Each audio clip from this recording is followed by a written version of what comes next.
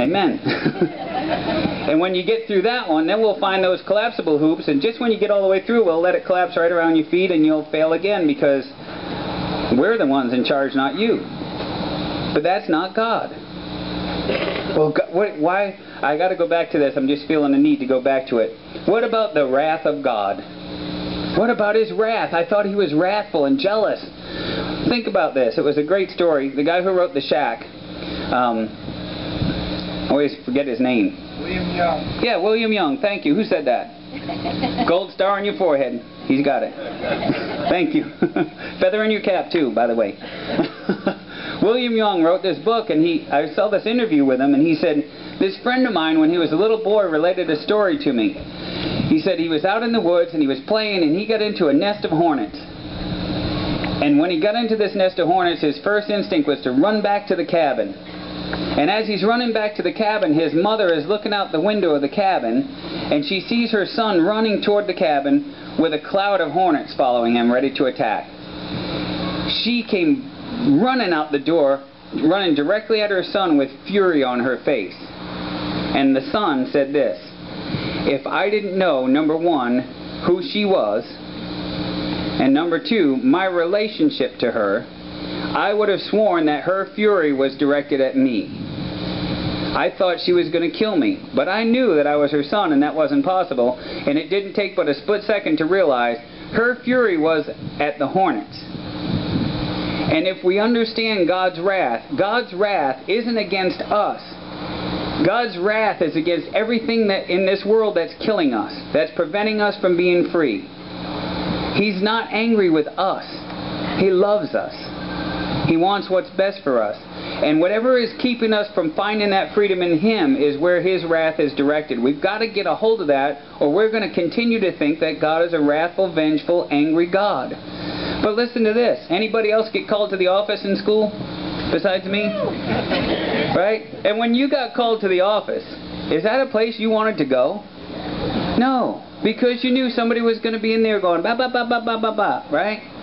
If you think God is going to do nothing but scold you and tell you about all the things you've messed up and all the things you're doing wrong, you're not going to want to go talk to God. But when you understand that what God wants you to understand is this, I love you with never-ending love. I would like to see the best for you. I want to show you the way to go. I want to prove to you how I've adopted you into my family and you never have to be taken away. I want to show you that my love is real and perfect and true. I want you to understand that you can be free to be you because of me. When we get a hold of that in our lives, we start to get free.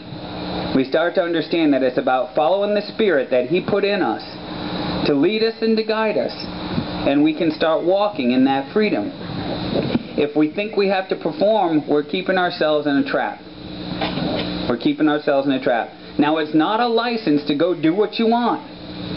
I want to qualify that. This isn't a license to go do what you want. Paul said it in Romans 6.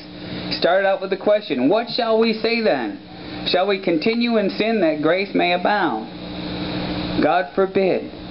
But then he goes on and he clarifies it. Don't you know, brethren, you believers, don't you realize, don't you understand that you're dead? And we go, I don't remember dying. No, you're dead and you're buried. And you've been raised up a brand new creation, holy and without blame before Him in love. And it goes on and it says, so therefore, here's that redneck Okeechobee term, reckon ye yourselves. It means count on the fact. Reckon ye yourselves to be dead indeed unto sin and trespasses and alive unto Christ. It's in Romans 6. It's not my words. Look it up in your own Bible. It's hard for us to hear because that's not our life experience. But the truth according to God is you're dead and you've been raised up a brand new creation, holy and without blame before Him in love. And until you get a hold of that, you're going to be living like a dead man. What am I allowed to do? What am I not allowed to do? What can I do? What can't I do? We get so wrapped up in what are sins and what aren't sins, and then here comes the Bible and says, you're dead to sin, quit worrying about it. You follow me. You live under grace now. Really? But I still make mistakes. Yeah, but God doesn't condemn you. The only one condemning you and making you feel guilt is you. Let me get back to my study here. Listen to how guilt was handled with these brothers. Now the men were frightened when they were taken to his house. They were talking about going to Joseph's house. They went back with more money. They went back with the same money they had in the grain bags that they got sent home with. And they felt like somebody was setting them up to look like thieves. They were frightened when they went back to his house, and they thought, we were brought here because of the silver that was put back into our sacks the first time. He wants to attack us and overpower us and seize us as slaves and take our donkeys. He's going to imprison us. We just know it. Boy, are we guilty. Did you ever step into a situation knowing you were guilty? You didn't want to be there. Oh man, am I in trouble. Or maybe you felt like somebody set you up. That's what they're thinking. Oh my gosh, we got all the grain and all our money back, and we got to the next town and there was the money. Man, we're in trouble. We got the grain and the money. They're going to see us as thieves. They set us up. Guilt causes apprehension and suspicion to pulsate. Guilt causes apprehension and suspicion to pulsate. Genesis 43, it goes on. So they went up to Joseph's steward, and they spoke to him at the entrance to the house. They said, please, sir, we came down here the first time to buy food, but at the place where we stopped for the night, we opened our sacks, and each of us found his silver, the exact weight, in the mouth of his sack. So we brought it back with us. We've also brought additional silver with us to buy food. We don't know who put the silver in our sacks.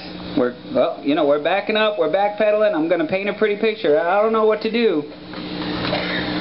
Listen to this. To be a person of grace, the heart must be right. The heart that has experienced grace will handle any and all things with the right attitude. The heart that has experienced grace is going to be able to offer grace to others. The heart that has experienced forgiveness is going to be able to offer forgiveness to others. The heart that has received God's love is going to be able to offer love to others. You ever go into a store and they slip you an extra 10 in your change? Nobody's looking. What are you going to do? See, real character is what you do when nobody's looking. But God's close at hand. You better watch out. See, that's not a threat of God. That's a threat of man. I already know God sees what's going on. If you think you got something to hide from God, you're fooling yourself. God already knows. You know what He wants? He wants to have fellowship with you. He wants you to lay it out in the light and say, hey God, this is a big one. I can't handle it. Can you? He'll go, yeah, handled it a long time ago. I was just waiting for you to come to me. I handled it over 2,000 years ago when I sent my son on the cross to pay for it. You didn't even know what was happening. But I knew what your life was about, and I want to set you free from it. You don't have to live in that guilt and shame anymore. You can let it go. You've been holding it for how long now? It's your choice. Your choice. Another thing I want to tell you, I don't care if it was 2 decades ago, 2 years ago, 2 months ago, 2 weeks ago, or 2 seconds ago. It's in the past. Leave it there. Let it stay in the past. It's gone.